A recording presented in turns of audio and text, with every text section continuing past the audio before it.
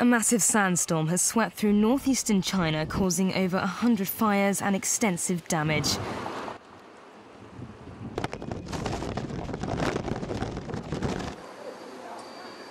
Turning the middle of the day into night, visibility has been reduced to nearly zero in some states, dropping to freezing temperatures in some areas.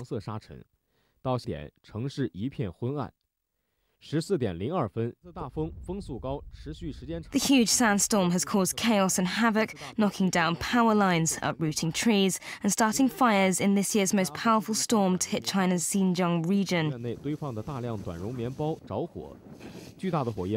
The strong winds and dust caused more than 100 fires to break out in Hami City, while southern parts of the region were hit by a cold blast.